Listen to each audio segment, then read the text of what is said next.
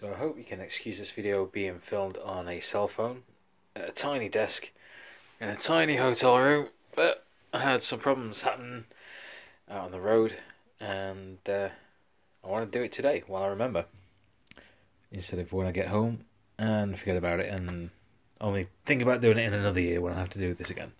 So the bike didn't detect that I got a key fob there, so I've needed to remember my PIN, update it into the machine and get the bike going that way. And now I've got to get a battery switched inside the key fob. So how do we do that? Nothing that I could see online on YouTube for suggestions, and no manual with me. I'm 100 miles from home. Fortunately, managed to find a manual on the Ducati website, and I've been able to do this. So here's a quick run through. Here's the key for an XDiavel or an XDiavel S.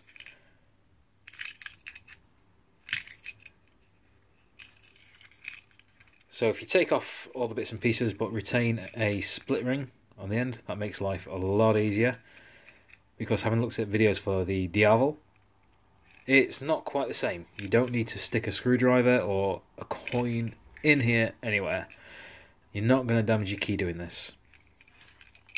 All you need to do to make life easy, flick the key out,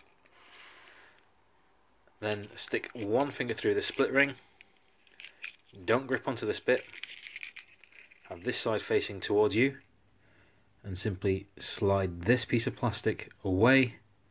It'll come apart and then you can pop it up. Try and do this one-handed, so it may fail quite badly. Let's see if I can prop the cell phone against one of my handy little bike gloves and get a picture going to do this. Oh, don't you love the production quality of a hotel room video? Not that kind of dirty people. This isn't RedTube, it's YouTube. This is not going to work.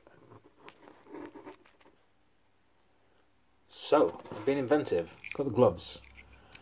And the thumb piece is holding the cell phone out. So here we go. Finger in the split ring. And let's just slide this top piece that way. It's clicked. As you can see, it slid along a bit. Let's do that again without me yapping away.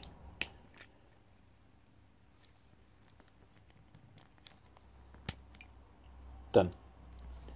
Lift this up like so, and it'll just pop out with a little bit of a jiggle, and you've got a nice waterproof protector. Keeps your battery nice and safe. Pop it off.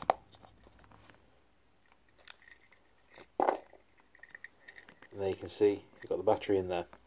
It's a CR2032. And we just need to get it out of there. That's the fiddly bit. That's where you might need a screwdriver or something similar.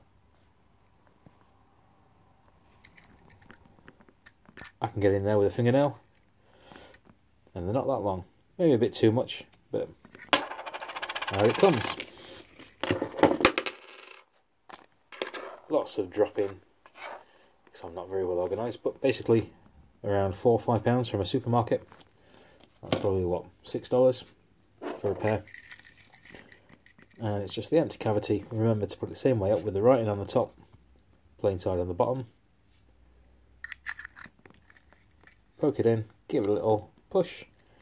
There's no clicks, just goes in. Get your nice little rubber seal. Remember, it was that side up, that side down. It's easy to tell the difference, so you can get it in first time. Give it a little push, make sure it's seated home. Turn your key again. Get it to just sit there nicely, no pressure to get it there, and then just a little downward pressure, slide it up with a little push, and it's home again. Done. Ready to put in your pocket of your bike jacket and forget it for another year, until you're stranded out in the middle of nowhere and you've forgotten your pin and the battery's gone flat again. Happy days. There you go.